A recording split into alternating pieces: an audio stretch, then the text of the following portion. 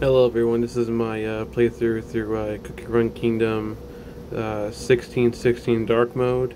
I hear a lot of people are having trouble with this stage, but this team that I use, Snapdragon, he's not even fully leveled to 75, I think he's like 60 something, and he has the key to winning, to be honest.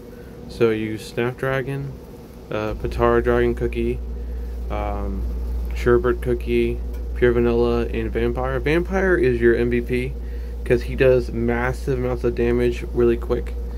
And you need Sherbet to get through the one green meter. Like if you see after like the first couple hits, he's going to activate the green meter. So that meter is it's per hit.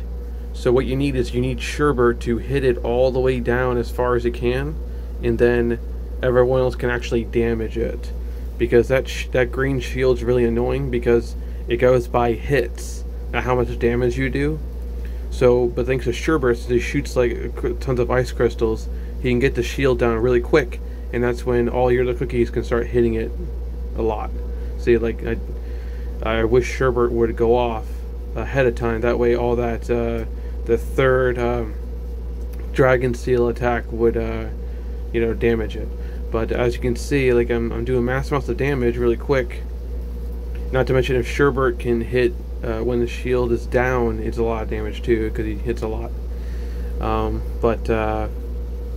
Yeah, you definitely need Sherbet. You see, Sherbet goes through the shield like crazy, like because it does it several hits in one attack.